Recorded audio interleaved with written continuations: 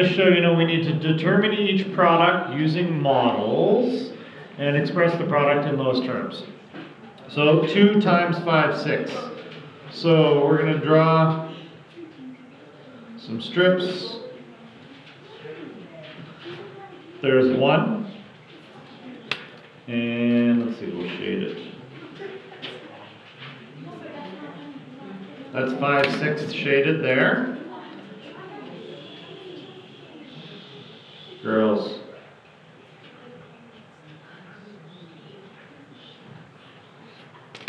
So that's one of the 2, and then here's the second one. And if we compare that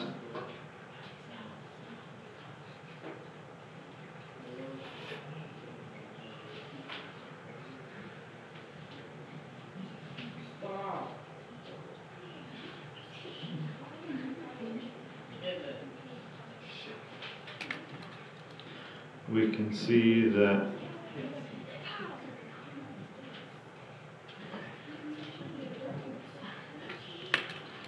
should be a nice thick one.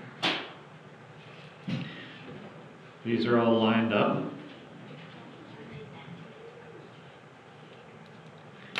And we have 1, 2, 3, 4, 5, 6, 7, 8, 9, 10. So it's equal to 10/6. But if we notice this last partial strip, it's got 4 out of 6, or 2/3 shaded. So we can redraw this. And this is 2 main strips. We're going to convert it into thirds.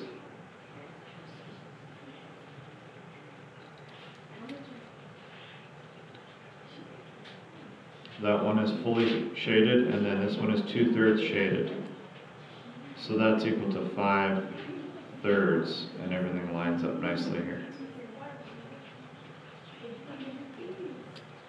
So our answer here in lowest terms happens to be 5/3. Part B.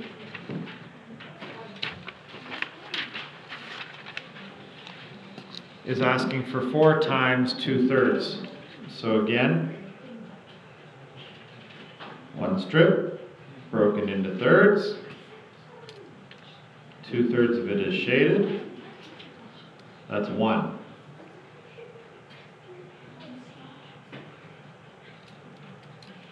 This is the second one. 2/3 shaded.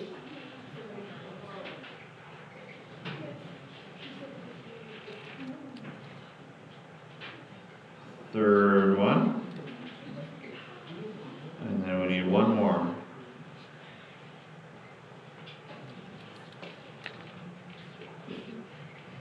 So that's 4 blocks that are 2/3 shaded, lined up so that the shaded parts flow one into another.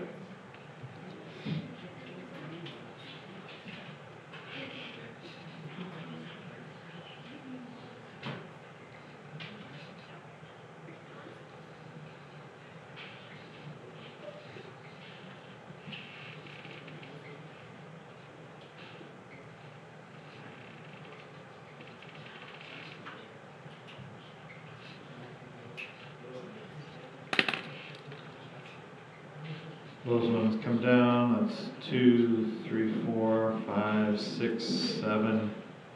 We have 8/3 shaded.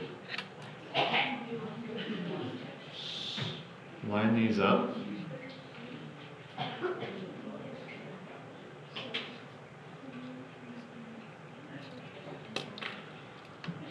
And in this case, the partial one here, it's 2/3 shaded.